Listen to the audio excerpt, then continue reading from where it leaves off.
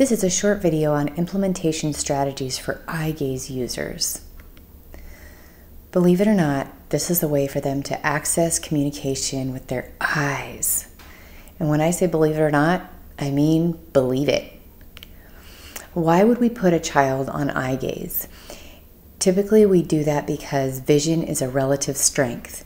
That can mean that they have a visual impairment, but it is still stronger than their motor skills and or their hearing skills.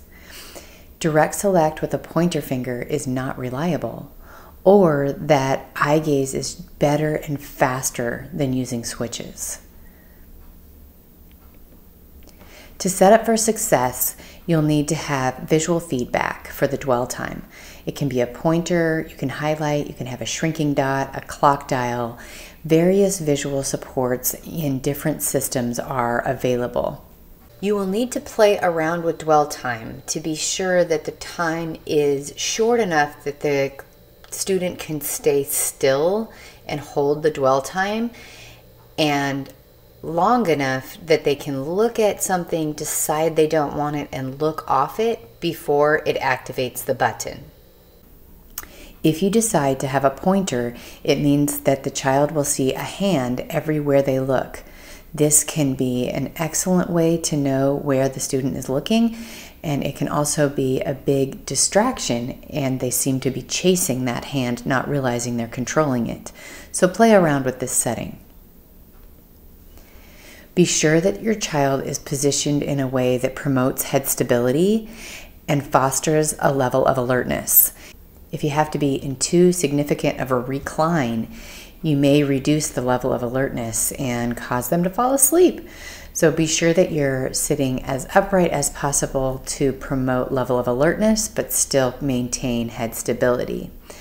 We do not mount the device where we hope the child could maintain head control, but where they actually maintain head control. You can work on head control and sitting up where your head is more to midline in other ways, but since sitting with head control is hard and communication is hard, we don't pair those. We mount where they have head control, not where we want them to have head control.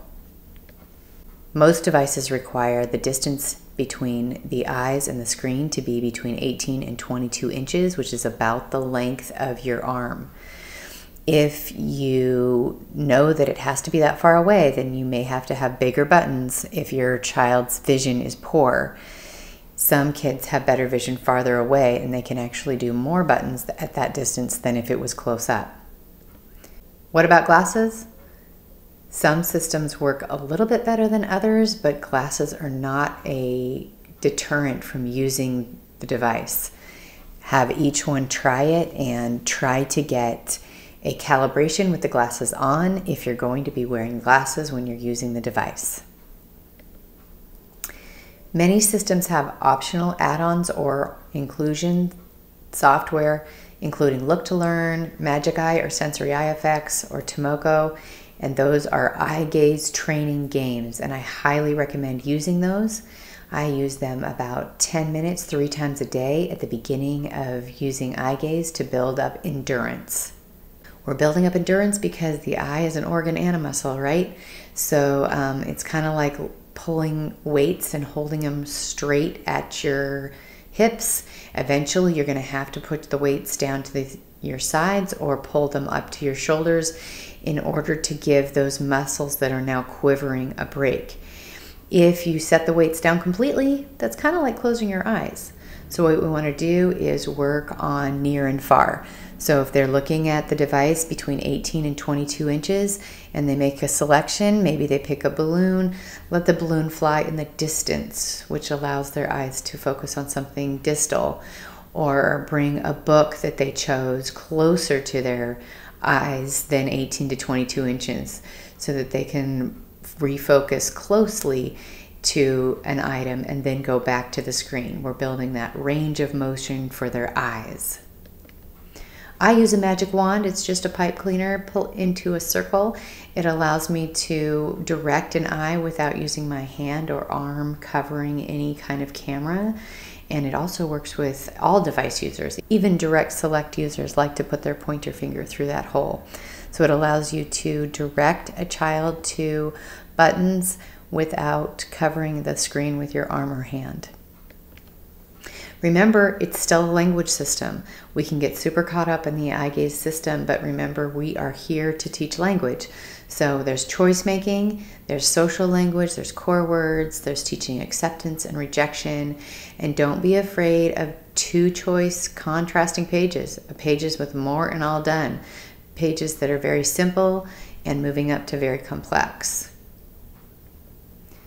Trust me, they meant to say it. One thing we need to do is teach that they are using their voice and we are going to react accordingly. If they say something, if they make a choice, we don't say, did they mean to say that? We say, you picked bubbles, I'm going to blow bubbles. And the student gets mad because they didn't want bubbles, then they know it matters where I look. That's a teaching time. It takes between 6 months and 2 years to get proficient at eye gaze. So we are not saying find this, find that, and directing them to find what we want them to find. We're letting them explore. We're letting them understand that they are controlling the screen and not watching the screen. And when they hold their gaze long enough on a button to make it speak, then we respond to the language accordingly. Modeling still applies. I know that sounds strange, but you can model with your hand or you can turn it towards yourself and model with your eyes. It's important that they see how other people use the device and how other people's choice of words results in different options. So they've picked bubbles, they're mad. You might remodel looking at the device and picking balloons, and then the balloons come out and they realize, oh, they got what I wanted, and that's because they looked at a different picture.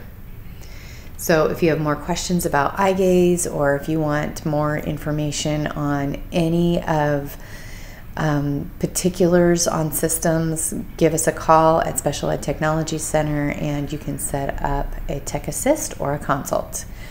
Have a great day.